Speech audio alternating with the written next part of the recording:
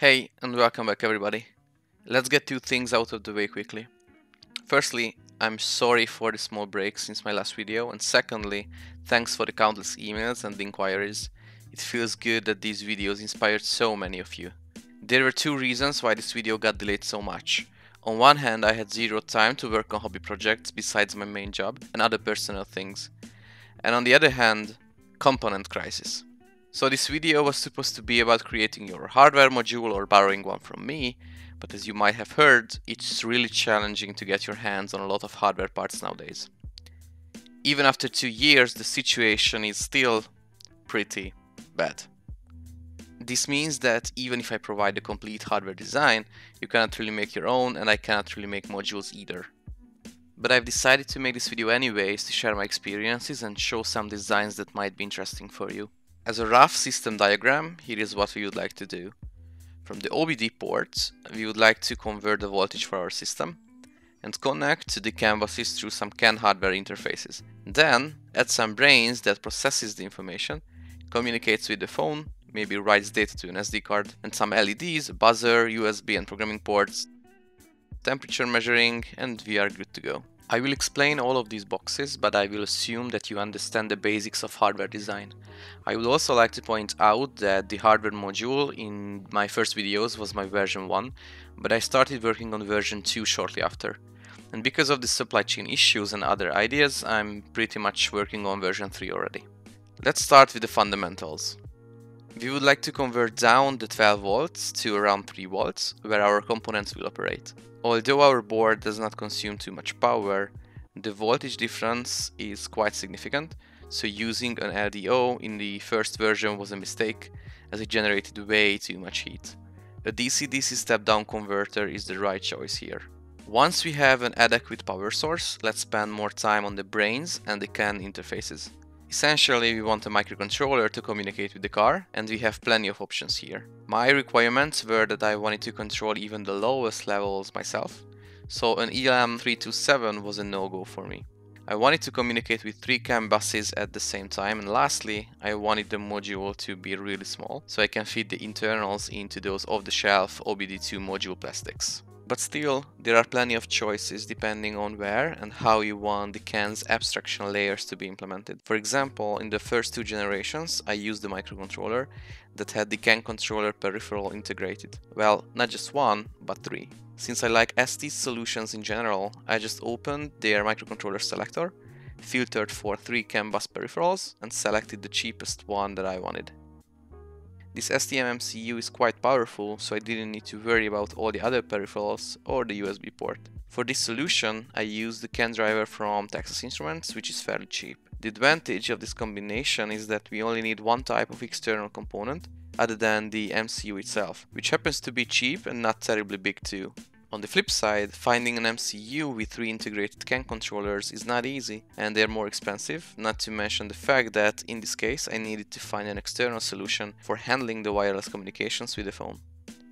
Another approach would be to find a single component that contains the controller and the transceiver part as well. The biggest advantage, apart from having just one part, is that we could use basically any microcontroller with an SPI interface, and we don't need to use 2 controllers.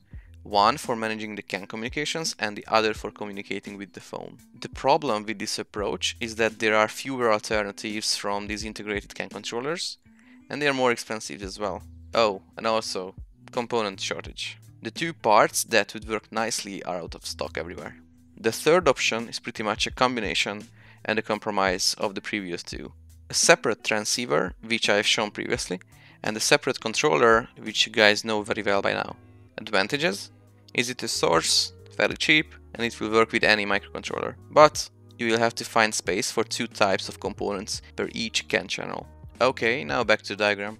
As I mentioned, there was a small challenge with the first solution. The STM alone is unable to communicate wirelessly, so we need to add something more. There are thousands of easy-to-use wireless modules, but in the first version, I've chosen to use a small Wi-Fi module, the ESP8266. This worked well, but I realized Bluetooth would be more convenient and more power efficient.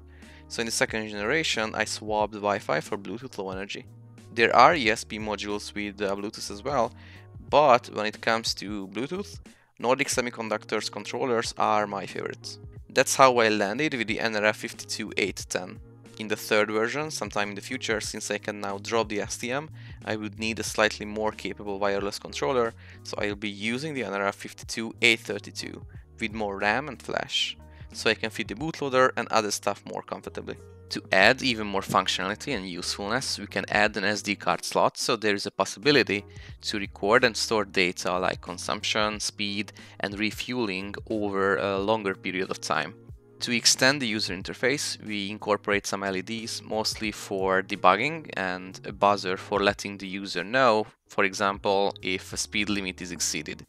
A USB port is always nice to have for things like firmware update or debugging, but with this we can use our module as a fully fledged CAN logger.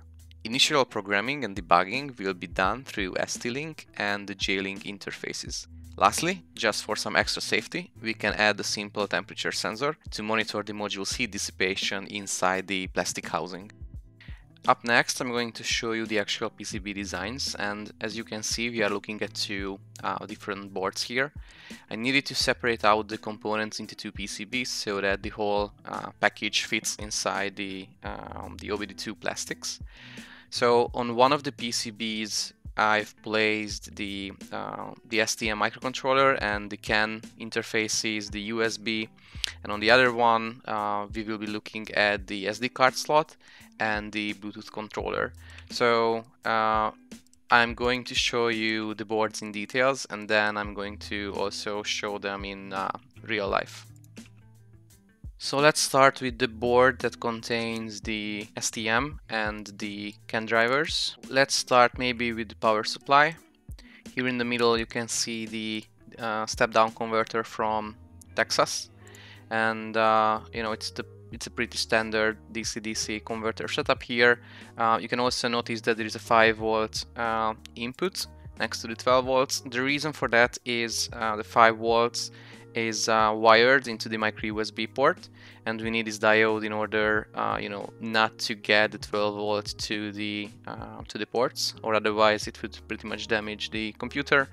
A simple fuse just for the sake of safety, and other than that, the output that we get either from the 12 volts or the 5 volts will be, you know, stepped down to 3.3 that we can use to power up the rest of the system. Speaking of which, the biggest component here is the STM controller itself, with its extender things, you know, the bypass capacitors, and then the power circuitry and the high frequency clock for it. Down here there is an LED connected, and we might wanna measure the battery. So this is a voltage divider. This part is the USB outlet or the USB port. In the middle we have a USB ESD component, which helps with reducing the high voltage peaks when connecting or disconnecting the USB cable. Here on the right you can see the CAN controllers, you know, 3 of them. One for the high speed, one for the middle speed, and one for the low speed. You can also notice here that in my case this is a single wire CAN, which means that the low side of the CAN is actually ground, and I only have one wire for the high side. This is the buzzer, pretty standard with the transistor and the flyback diode, and what else? So this is the ST-Link port, couple GPIOs just in case. This is the part for the OBD connector, and then these 2 ports will be used to connect this PCB to the other PCB essentially. And speaking of the other PCB, you know, this is much simpler. So here in the middle we have the Bluetooth controller. Down there the SD card slot with a simple circuitry that can enable or disable the power of the SD card. We have a low frequency clock. In this case of the Bluetooth controller we need a 32K external oscillator. We have the programming port for the J-Link. I've added 2 LEDs because I had some space. Really simple temperature sensor here. The other side of the OBD2 connector, bypass capacitor, and then the same extender board connections as we have seen on the other board as well. So this is what it looks like fully assembled. It's pretty compact. As you can see, here are the two PCBs connected with pin headers. So these are the CAN drivers, micro USB, the Bluetooth module is there, the STM is there. This is the micro USB slot, and that's pretty much it. This is the DC-DC coil here, and so it's pretty simple and compact. This is the version 2, as I mentioned previously. This was version 1. It's pretty ugly because, as I mentioned, I need to swap the LDO with an external DC-DC module, so that's why it's really hacky in a way. But this also had the SD card slot. This is the Wi-Fi module, the ESP8266, and then here the two PCBs were connected with cables.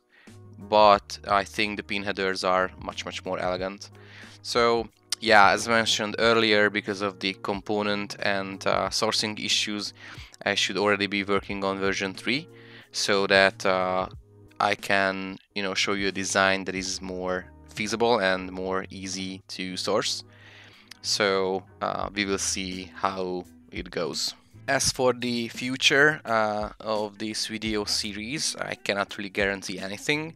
I might be able to show some code that is running on this version 2 module, but you also need to bear in mind that since this is really custom, and also obviously the code is really custom for my car, these are only guidelines for you. So even if you can get the module or build your own and just upload the code, it will not work for you immediately. So you need to understand what's going on, and you need to modify the code for yourself.